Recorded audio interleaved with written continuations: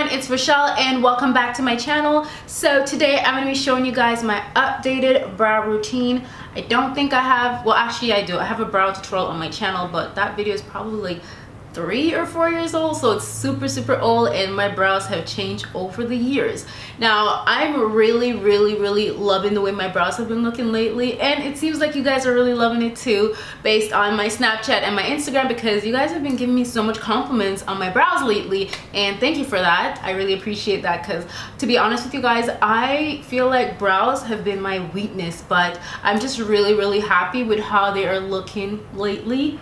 I'm really feeling them, so I want to share with you guys what I've been doing different and how I achieved the more thicker and fuller brows, because my brows are actually naturally very thin. You will see that in the tutorial, so I'm not gonna ramble on too much, but I'm just gonna jump right into the video and I'm gonna show you guys how I achieved these very thick and full brows. So yeah, let's just jump right into it. This is what my brows look like when they are not filled in, you guys. Yes, they are very thin, sparse, not really much going on here, but I'm going to show you guys how I achieve a more thicker, fuller brow. The first thing I'm going to do is I'm going to take Benefit Cosmetics Browvo Conditioning Primer, and I'm basically prepping my brows before I fill them in, you guys. So it's just a clear gel and it's perfect for all brow hair colors. Now you can also wear this on its own because it does encourage brow growth and it contains keratin and soy protein.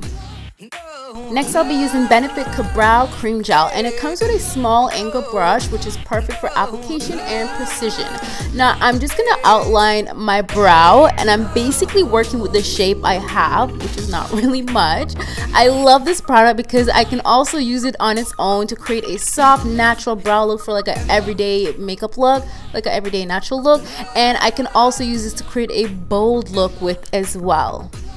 And I'm just going to take my spoolie and brush the product into my brows, and this is just going to create a soft brow look. So if I wasn't going to do like a bold makeup look, I could just leave my brows just like that and I would be good to go.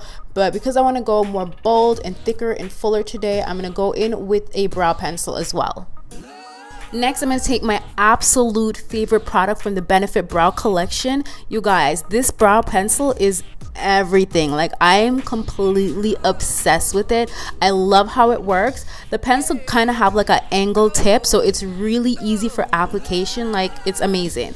Now, as you can see, I'm going to outline the top of my brow, and I'm going to create a thicker brow and then take small strokes with the brow pencil and just brush it like upwards to fill it in.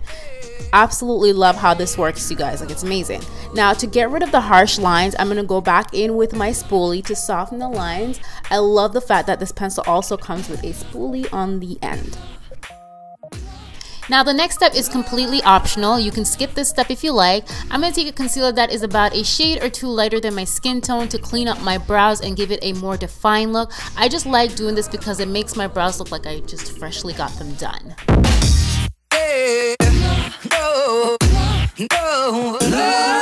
Okay, so obviously we're gonna go ahead and fill in the other brow as well, because you can't have one brow looking all flaky and the other one's just, you know, looking basic. So we're gonna go ahead and fill in the other brow. So please keep in mind that your brows are sisters and not twins, so they don't have to match perfectly, you guys, but we don't want them to look like distant relatives, so let's just have them looking like sisters.